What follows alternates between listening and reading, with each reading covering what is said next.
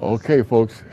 Welcome to the Call for Investigation for March 6th.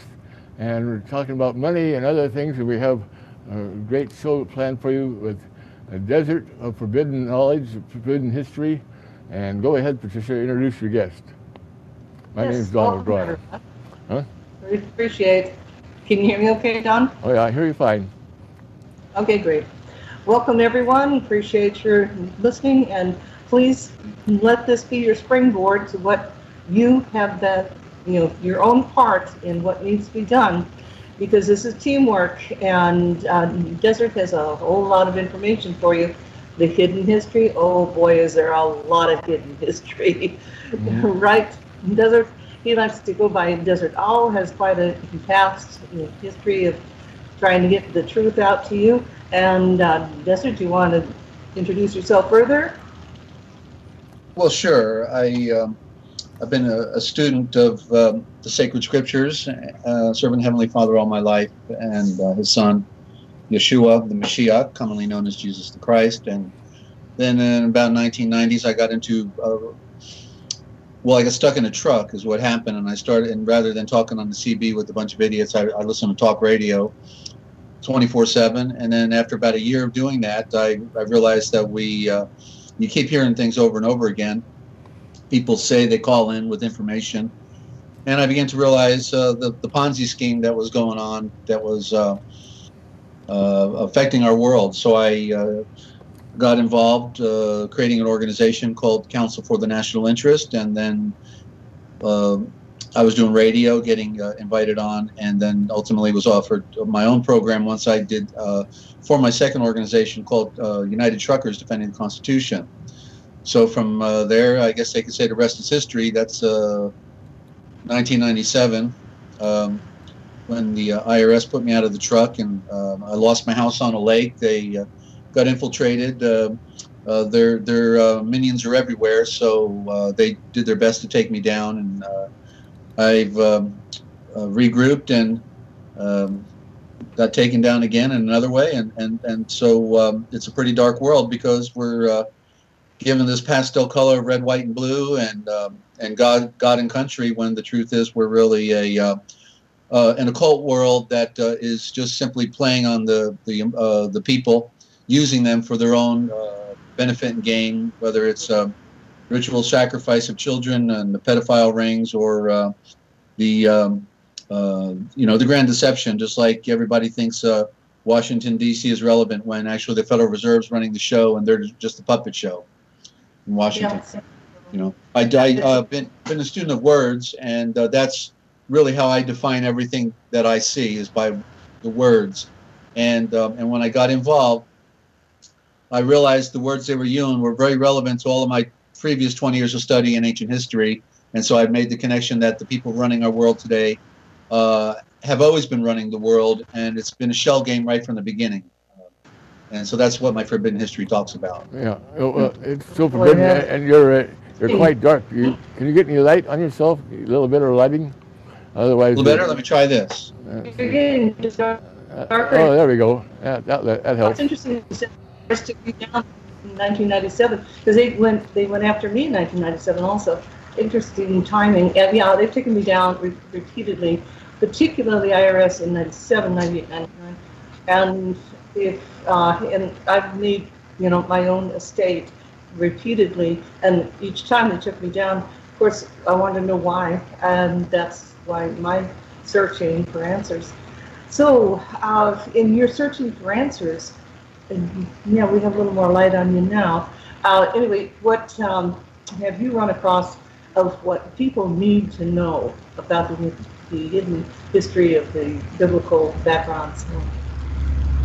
Well, basically, before they played all the tricks on America, they were doing it to the Europeans. And as I said, I define things by words, and peonage is a late coming form of volunteer slavery or contract slavery, and it was perfected very much in the South American continent, Central America, but then ultimately perfected in the U.S. So the word peonage, then we talk about the Europeans, and when you go back into Rome, they all came into Rome on the the Appian way, but if you know the rule of the letters, you can turn the A off and you got the Peon way. So you can see the joke's been on us from the beginning, right, Patricia? Yes. I mean, I don't look at myself as a peon, but they certainly look at us as a peon. Mm-hmm. And so peon, I feel right. Yeah. So, I'm sorry, Don. Oh, I think we've been peoned, all right. So. Yeah, that's another way of putting it. Yeah, and the show, Don. and so so anyway, what I realized was that what people are calling the New World Order, there's nothing new under the sun, and I don't even call it the Old World Order anymore. I just call it the One World Order because it's been a one world operation. In other words, a lot of the researchers, like Graham Hancock in particular, and his circle, all pretty well acknowledged that whatever came on the scene with all the great technology of building all these great monuments with giant stones that we can't even cut today or move, and everything. These are worldwide pyramid cultures. They go around the world. Basically, then they had the technology at the same time with the anti-gravity. What kind of power equipment did they use to cut these blocks and drill holes in them? Obviously, they had all it, and not to mention to make these statues. In particular, what we see in MCIAmedia, which they switched out the name in 350 years ago, and called it Egypt, but it's MCIAmedia. And so basically, this one world order was a pyramid culture. And I think because Orion was pointing his bow at the bull, which is really the alpha, the A in our alphabet, and also a symbol of the pyramid, that was the cue for all the people to get to work, slave, and start building pyramids so you don't have time to think, just like they enslaved us today with all of our 40-hour-a-week work week, and we just have enough to pay our bills and got to go back to work on Monday. So they've done a great job of controlling us, but they started with the words. In the beginning, the slave was not even allowed to read. But then they said, we could have more productive slaves if they could read a little. And so from that point, they then said, okay, but if we give them words, we're going to give them abbreviated words. So they never give us the full part of the word, and that's part of the trickery that they played on us. The words are corrupted, and they ultimately controlled our words in the West after they destroyed the original alphabet in the East, which is on the driver's license, those capital letters called Phoenician, which actually go back to the original Sanskrit. They control all of our words out of the Vatican at a place called the College of Abbreviators, run by the Jesuit Curii. So it's quite a legacy, quite a story. And we only have 30 minutes here, so I'm just trying to jump around and give some splice of it. Well, it looks as though we could go longer now. I didn't mention that to you. But what is important is when we take a look at today's world, where can someone look for the answers to what you just said? It's the folks, but where would you suggest for them to take a good look? Where to start? Well, that's the hardest thing really to do because one, they control publishing, and therefore we'll never get the full gamut. In other words, everything's filtered, right? Oh, so my book is a good example of it. They took the conclusion off, they took the guts of and after I had approved of what was supposed to be out, they took it out and then published it that way. It's like, sorry, folks. That's why I won't have my work published by any private publishing company. I want to publish my own work because I'm in control of it. Then that's part of it. So there's a lot of information on the internet, but the most people don't have the savvy to be able to sift through all that information because they don't have the foundation, right? That's what we need first, is the foundation to go on. And so there's a real challenge because they've taken over our school systems, and then we use the word education. Well, look, the first two letters, one of the things I'm adept in is the etymology of words, and I'm adept in the Indo-Germanic mother tongue, which is basically the Aramaic, and I predate the Hebrew and the Greek basically by 5,000 years because we have to go back to that which was first. So the parent root of the word education is ed. and it's opposite of the word add. Add means you add things, add them up, right?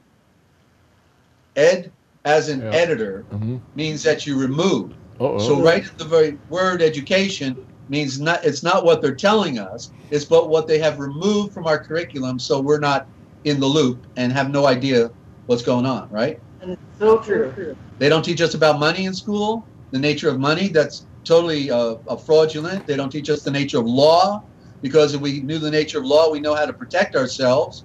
So so that's another scam. By the time we graduate with a Masonic mortarboard on our head, we've got mud in our eye and we don't know anything. We can't see because the mud of the mortarboard is in our eye. Well, way to say it. That's interesting. We've been indoctrinated more than educated. So yeah.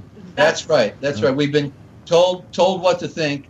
No free thinking, or you won't get a good grade. And when you go to college, then you have to pay your tuition at the door. Isn't that what we call the intuition? You got to pay your tuition. Intuition. Yeah. Yep. No free thinking. We're going to indoctrinate you and tell you what to think.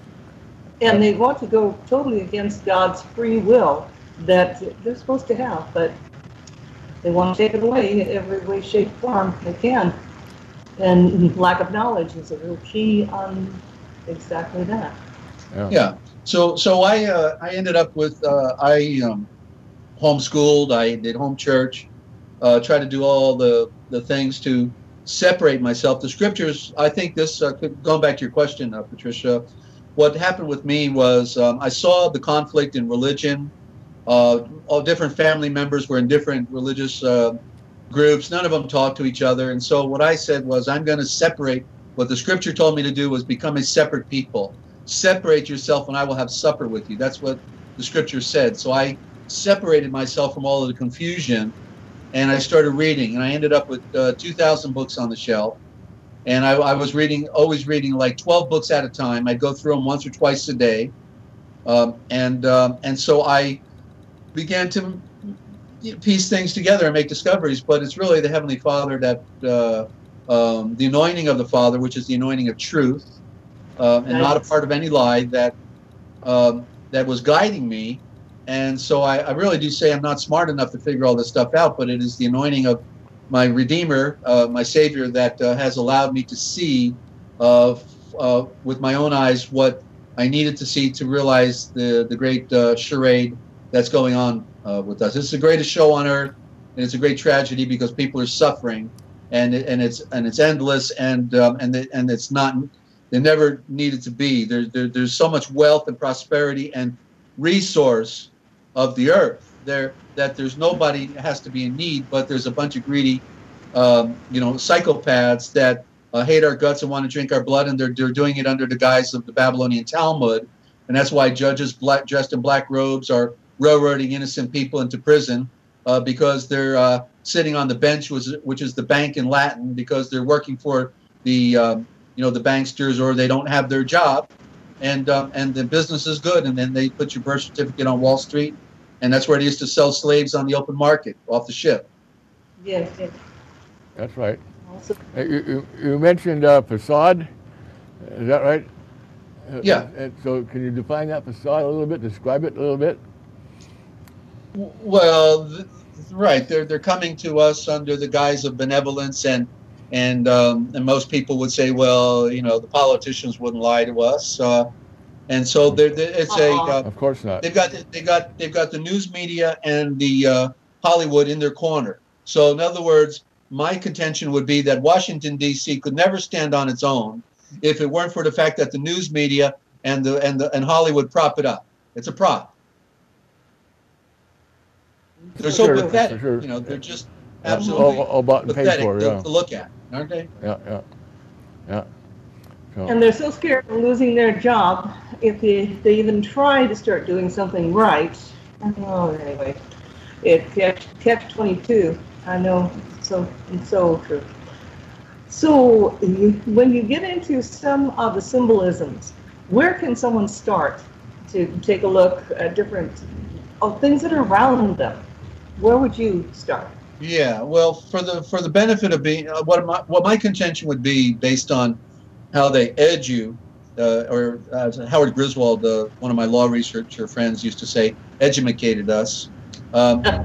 They, what I would recommend, because what I ultimately realized was that, based on my development with symbolism and etymology, root words and such, the bottom line is people don't know how to read because they were given a lie and told what a word means and how to pronounce it, and yet we might come to think that the English diction is very sophisticated because we can communicate. But the truth is, our Anglish for angler and hooking, the Anglish, going back to what Anglo-Saxons, the Anglish is actually the most corrupt, bastardized form of communication, Pig Latin, that we could ever imagine when one knows the truth. And they study the Aramaic and the Indo-Germanic root of all of these words, because there is a root.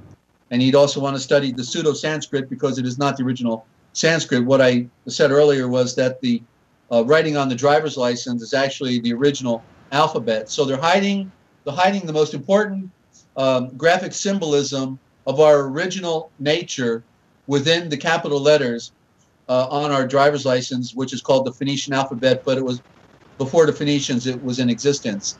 And that alphabet, which no doubt was perfected in its modern form by the Kabbalists because they know the secrets, it tells a story about life.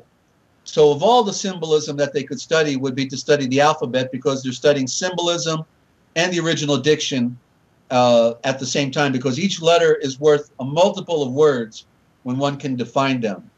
And so the A is the alpha. It was first, and it represents the pyramid. It represents the projection of light, and then you just go down. So there's books that talk about it, and that's where the diction opened up to me. But symbolism in general, I've been reading for several years an encyclopedia on symbolism and also a dictionary on symbolism. And apparently that one out of Spain originally was by a Jesuit, and certainly those people know the symbols better than anyone, the secret societies. So studying the walls of the Vatican, we're told not to make images or idols, but yet the occult do. And actually those images and statues and iconography on the wall are telling a story, and so we can read it because the secrets are right there in front of us if we can interpret the meaning.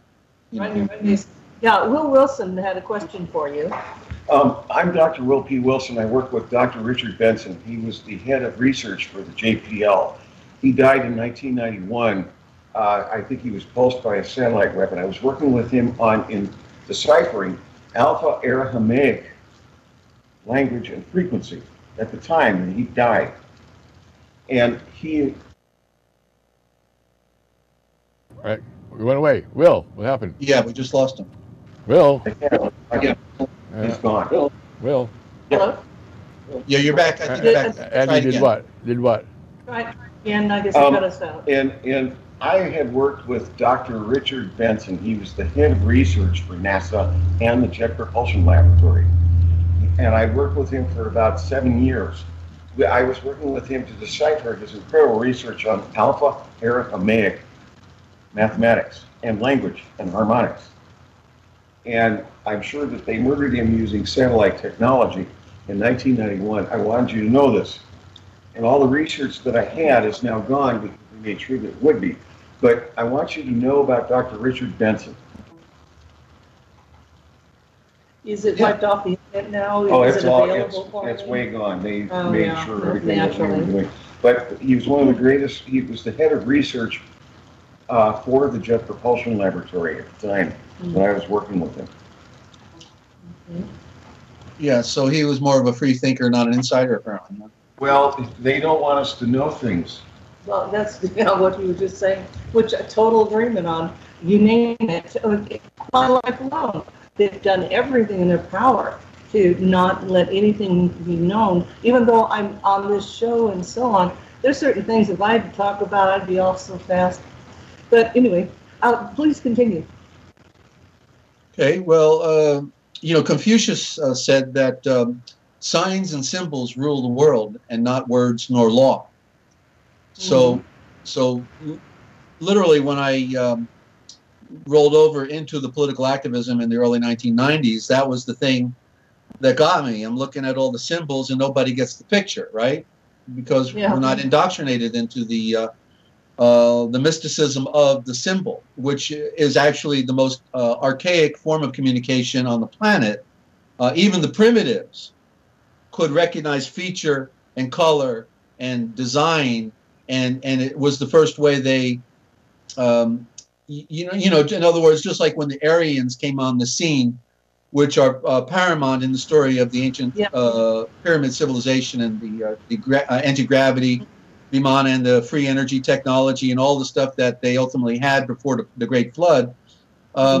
They referred to these Aryans as the sky gods and the sun gods, and the interpretation of that story has been distorted, and I would conclude it's by design, because they don't want the truth out about the origin of the Aryan and the Nazi philosophy that is synonymous with the word NASA. It's just another slant of a word. Even Nazi is abbreviated. As I said, they abbreviated all the words, and it goes back to the original word Nazare. And that's actually another lie would be the one about Jesus came from Nazareth. There was no Nazareth until Constantine's mother went to Jerusalem and then founded the phony Mount Sinai, the phony place where Yeshua was supposed to have been crucified, the phony Nazareth, because they were doing a cover-up on the original story of the Redeemer of the universe, because they had to create their version so they could control the people. They were moving away from Mithraism and disguising Mithraism as, quote, Christianity. So when they were talking about Jesus of Nazareth, they weren't the original. It wasn't where he was from, but it had to do with what he was. He was a Nazareth. A Nazareth, Nal means that which came down. The Tsar is the power word, like Caesar or Kaiser, or the Ashkenazi Khazarians, Switzerland. You got, and originally Egypt was Mitzrayim. You see, the word Zar is the power word, and the Nazare as the ray of light that comes down. So the Nazare means one that came down with the power of the sun. You see, that's what Yeshua was, right? The man that could heal anybody in a moment from blindness or crippling defects. And so the Aryans are the antithesis who Yeshua was, being a Aryan Nazarene who came down as the last in the line of the kings of Israel.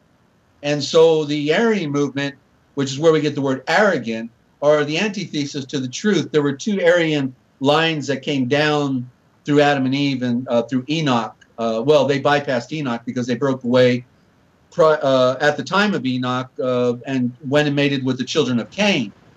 So they were the ones who founded Mitzrayim, which they then 300 years ago started calling Egypt because they didn't want us to know about the power word Mitzrayim. It's the greatest show on earth. Imagine that the word Egypt only came 350 years ago, and all of academia across the board has moved away from the original word of Mitzrayim. There never was an Egypt in the sense of the word. It is a modern day creation to cover the original meaning of these words. It's the smoking gun, I call it, the grand smoking gun. Well, and if you look back, it's the Jesuits that made the changes. But also, if you see the line of David, you're supposed to believe that it stopped right there, or it was supposed to stop with Nebuchadnezzar, or several different things. They tried to say it never continued. Well, in the Bible, it goes on forever, and it has. And this is one of the main things that, such as Clinton, has been using, that the lineage of David is to this day very definitely represented. And so they, all of this is hidden. And all of this, you're not supposed to know anything about it, because then you could know what has been happening, what is happening, who's been doing what, how, and why. And all of it, it's like this Secret Service they built their whole headquarters as a Nazi, emblem. Now they've tried to change it because obviously it was so blatant. They had to start answering for it. But please do continue. Okay, well then we have, coming back to, and continuing on your question, we go to Washington. So people can read the symbol. So every State of the Union address, they take them into the Speaker's house, and there we got on both sides of the wall the fasci, and nobody gets the picture of what that fasci on the wall means. It comes back from Roman, Roman law, and it has to do with world power, world domination. Fasci is fascism, and it's corporatism. And the battle axe, the battle axe that's in the middle, was the real power weapon, because it comes. We get the word berserk from the battle axe because it was at one point called the berserker axe or the berserker battle axe, because an axe can actually take on 2 or 3 swords, so it's more powerful.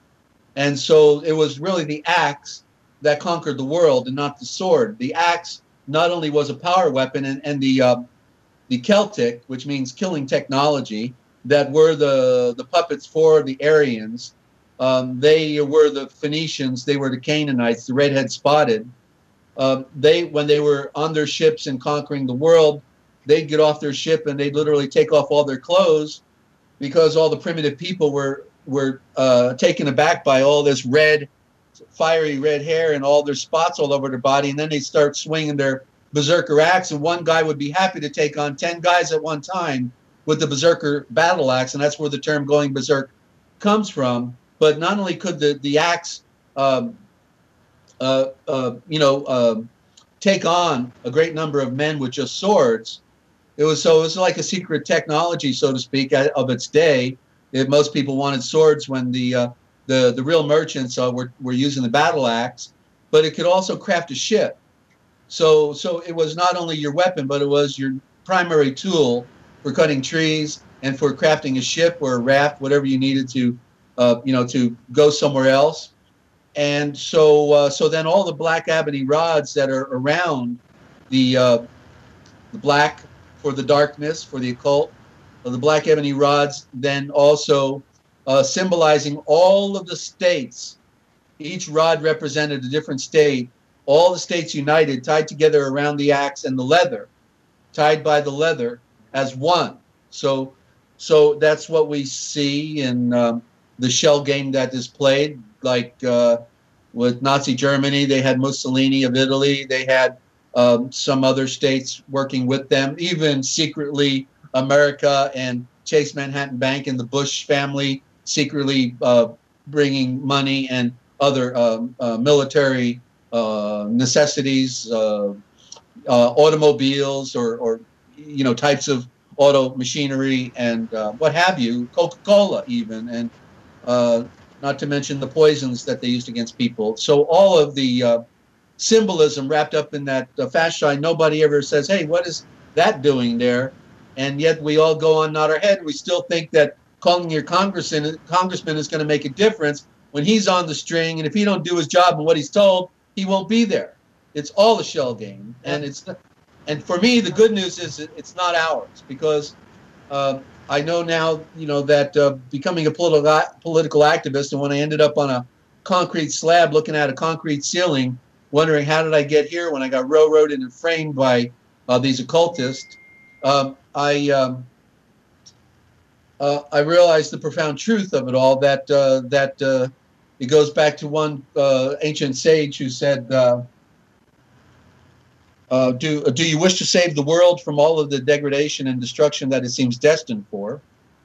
Well, if you do, then you must quietly step away from all of those shallow mass movements, and then quietly begin to go to work upon your own self-awareness, because we are not of this world. We are strangers here, and so the important aspect of all this is to wake up to the shell game and the diversions. Like they got everybody worried about North Korea. He's apparently got missiles, and they say he can put nuclear devices on there. Well, the truth is there's never been a missile at any time in history that has ever shot off a nuclear device because they can't do it. You see, the best art of war is the art of deception. It's more convenient, less expensive, and if you can control people's minds, you've got them, right? You've got them. So if a nuclear device ever went off here in America and they blamed Korea, it would have been land-based, preset probably by the Jesuits, and then blamed on somebody else because that's how the game works. And we've had to stop them over and over. Yes, right. It was definitely inside job over and over. Yeah, the one world order would never give the power of nuclear technology to a dozen different countries because ultimately it could be used against them. So they use one, and that's the red, white, and blue USA. And so everything else is smoke and mirrors. You know, it was I used to interview Vatican assassins, Eric Phelps, and Eric John Phelps. He wrote an enormous work, the Vatican assassins, and in there he talks about how the bombs that were going over Japan, Nagasaki and Hiroshima, that they were just flare bombs that were dropped out of the planes. And what happened was the Jesuits were on the ground with the bomb already predisposed and set, that the nuclear device is so sensitive that not only does it have to be placed properly sensitively, but it can't even be exploded until a certain point in the sky when the sun is set up in the air, because there's a connection with the atomic fusion and the sun. So all of these things have to work just perfectly for this device to work. It may be more advanced now, it could be, but I will be the ultimate skeptic, you know. Much more advanced now. It's such as the mind control back then is, you know, and then, like still compared to now. Yeah. Yeah, and then after the bombs go off on the ground, and they oh, by the way, the communities, it was well brought out by a gentleman I found on a Google search, David, let me see if I can grab it here. David Dionisi. I found him on a Google search, and he was very kind to give me the DVD here. Where are you going? Right there. Okay, that's it. All right. Yeah. The Secret of Nagasaki. Okay. Mm-hmm. See if I can get his. Yeah, that's good. I'm not used to doing this here. Hang on. What's going on, Desert? All right, let me get closer. Here we go. Okay. Okay, David J. Dionisi, and I don't know what his website is. Let me see if it's on here. No, I don't see it. But just do a Google search on him. He was kind enough to send me a couple books. He quit making big money in the financial markets to expose this stuff. But basically, he's the only one who calls the spade a spade.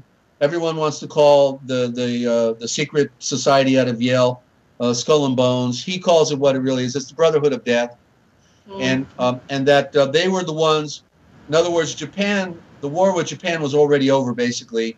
There was no need to drop the bombs, but because there's the unseen hand going on, and also Japan really didn't lose the war. If we look at the work of, I believe it's Donald Dietrich, DonaldDietrich.com, or else it's Douglas Dietrich. I get confused sometimes. DouglasDietrich.com or Donald.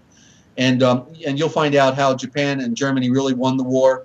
That's why we've got all these Nazis here running NASA and everything. But basically what it was they wanted to, the Brotherhood of Death wanted to have a ritual sacrifice, and they wanted to destroy in Japan to be able to have an excuse to do that, to basically drop these bombs for the first time in history of our modern recorded history, to drop atomic bombs, supposedly, and then at the same time to wipe out the two main civilizations in Japan that were predominantly Christian, living in peace for several hundred years, along with Buddhism and all the other ancient Japanese cultures. So what this really was a ritual sacrifice with these two atomic bombs to destroy Christianity, to get back closer, destroyed the publishing house for all the Christian material there in one of those cities. And not only that, but the American POWs were actually there in one of these two cities as well. So they were willing to kill their own in order to kill all the Christian communities within Japan at the same time. So that was a ritual blood sacrifice. The war was over, but they had to do it just to satisfy their bloodthirsty, psychopathic agenda. Wow. So that's the secret of Nagasaki, yeah? That's some terrible secret, all right? Yeah. He put his. He's a brave man coming out like this with this work. He's doing a great job. You know, there's some really great people. Even Dane Wigington of geoengineeringwatch.org. He's on the front line right now, revealing the catastrophes that are occurring physically on our planet with the geoengineering and the aerosol spraying. The methane gas are rising now. It looks like we're about right on the threshold of global annihilation. Forget the politics. It's going to be natural what's about to happen, and maybe that's why they got 100 underground bases in America alone, because they've got all their provisions and they're good to go. We'll be on top, toughing it out with whatever's about to happen. Okay, it looks like we lost Patricia on Skype here. And you went sort of in a different picture. So let's see, what would be your take-home message? Dezert-Owl, what would be your take-home message? Yeah, and everybody calls me Desert Don. You can just call me Desert. Well, to me, it really comes down to that we have to identify with our eternal being, that our physical nature is the illusion. The world is a matrix. Their terminology they like to use about third world. We always think when they talk about the third world, they're talking about some South American country that's in poverty or something. But the third world is a metaphor, and the third world is the world that they created. That is the matrix. And so to wake up to our true nature, that we are eternal beings, that we are spirit inside, and that we, the one who made the entire universe, has attempted to communicate with us through the sacred scriptures, in particular the ones that came out of Jerusalem. Certainly the great breath of the wind of fire, or the Holy Spirit. The great breath has been communicating with us from the beginning of time, and with all cultures, but the cultures always became corrupted with priesthoods. So there's always been some truth, but it's always been kicked in the dirt and covered up by the occultists who hate the light. They're in the darkness. They pretend to be the light. And so we've got to wake up to this higher truth and study the scriptures, get on our knees, go inward and ask for the light of the Heavenly Father and Yeshua, the Mashiach, the Redeemer of the world, because the light will shine through. The darkness is so great, it's just like nighttime. Yet these little points of light are out there, and they're the first points that were used for navigation on the high seas. So the stars are our navigators. They originally told the story about creation and about the one who was to come to give us truth, and he did come 2,000 years ago. And so we've got to become scholars. We've got to learn how to read for ourselves, and to sift through it all, and to get away, and to get alone, and away from all of this confusion, all the doctrine, the disinformation of double agents that are covered, like the flat Earth, it's just endless. The zeitgeist that wants to say that the story of Yeshua or Jesus was just some type of cosmic story. Well, it is a cosmic story, but it also follows a maxim that the microcosm is a reflection of the macrocosm. The macrocosm is a reflection of the microcosm. So that which is above is that which is below. So the stars were telling the story of the Redeemer that was to come to the earth 2,000 years ago, and he gave his life as a sacrifice. He'd been coming before that. He was Melchizedek. He was here. He was commissioned to make the Great Pyramid. Another cover-up is the Great Pyramid of Giza.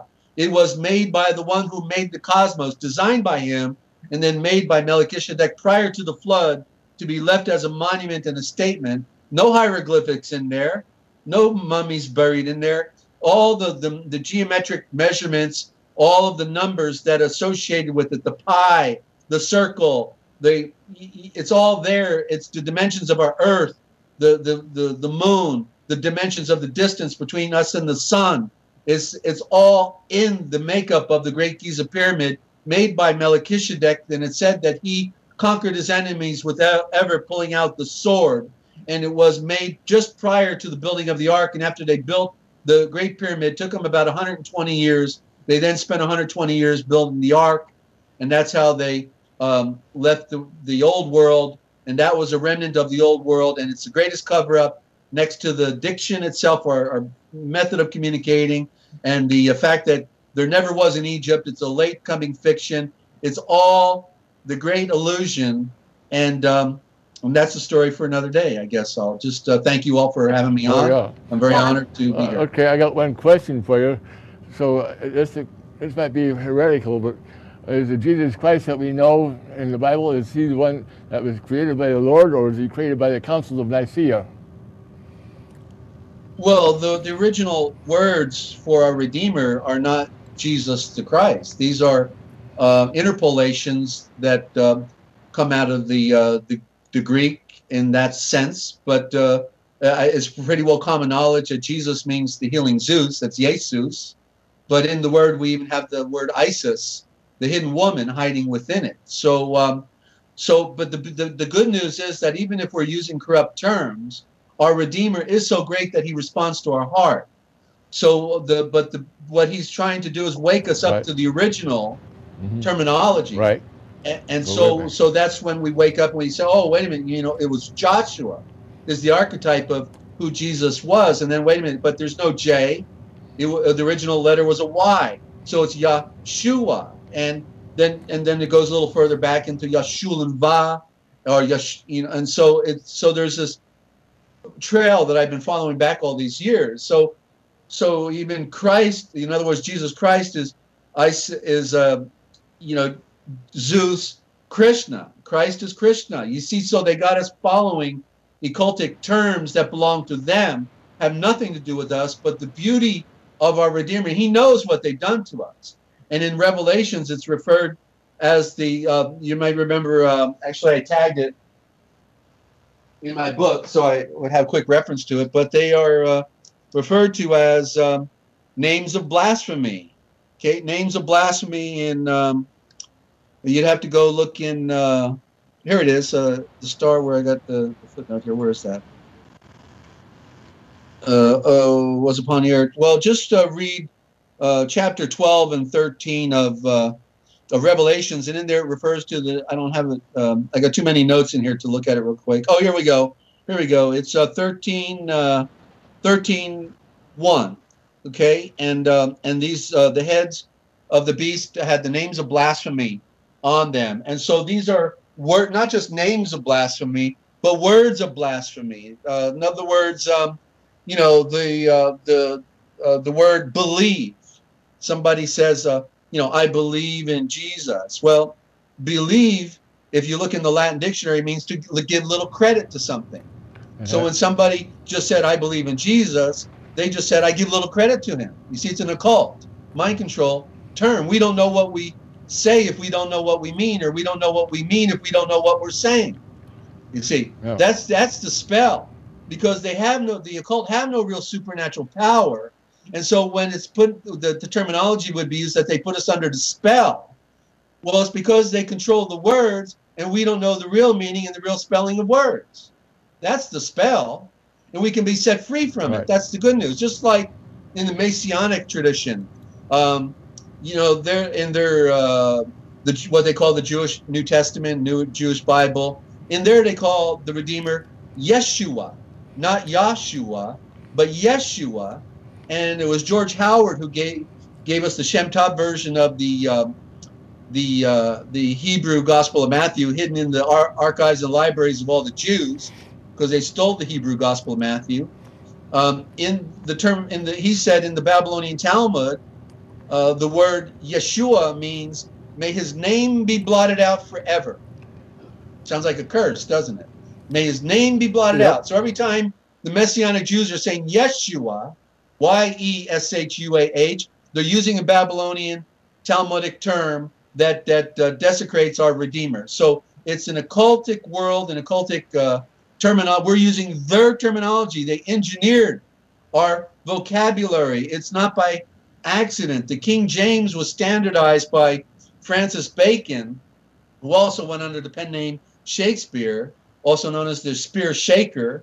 And if you look in chapter 46 of the book of Psalms, chapter 46, count down 46 words, you get shake, count up from the bottom, 46 words, you get spear. There's Shakespeare, his little signature right in there on chapter 46 of Psalm 46. And so what I was about to say was that they had to create the standardization for English, because they were going to use England as their platform for the next wave of their one world order, a tiny little island that supposedly conquered the world, whereas they only had 250 ships, and the Jesuits in Holland and the Dutch had 2,500 ships. They were the ones really conquering the world. And then they put their little puppet state of England in the port after they already conquered it with their secret agencies and Jesuits. But the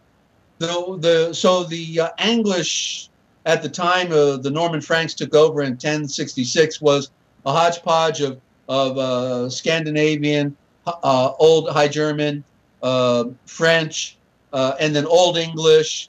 You had a real mixture, and so one little community was speaking something totally different.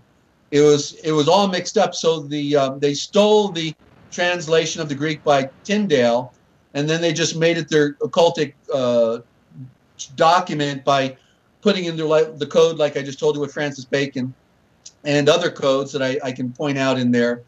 And King James was an occultist. He was a Freemason. He wrote the Book of Beasts before he wrote the or took credit for the King James Version. But basically what the King James Version did was to standardize the English of the day.